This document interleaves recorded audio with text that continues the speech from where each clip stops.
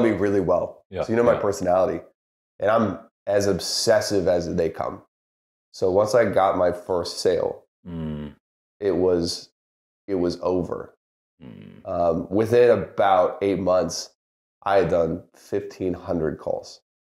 Like just completely lost my mind. Obsessive. Yeah. And what I realized is that the things that make you a good copywriter make you a really good like salesperson as well, because that's like the secrets of persuasion.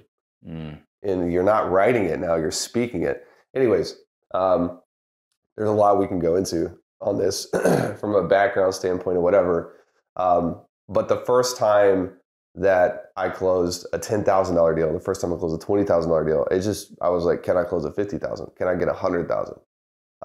And I remember my first salesperson ever that ever came on the team. His name was Tavius.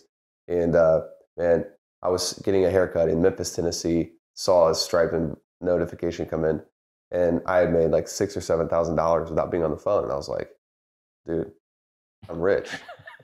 This is it. I'm the king of the world right now. Yeah. Like, I finally figured out how Mark Zuckerberg did it. This is it. I'm in. I'm retired. This is how they did it. Yeah. Little did I know that like Tavius would quit in like 3 weeks, and then I'd have to replace him and then rebuild the team, and then that team would quit, and I just didn't know how to lead. It's like, with the gift of hindsight, it's like, man, I was so stupid.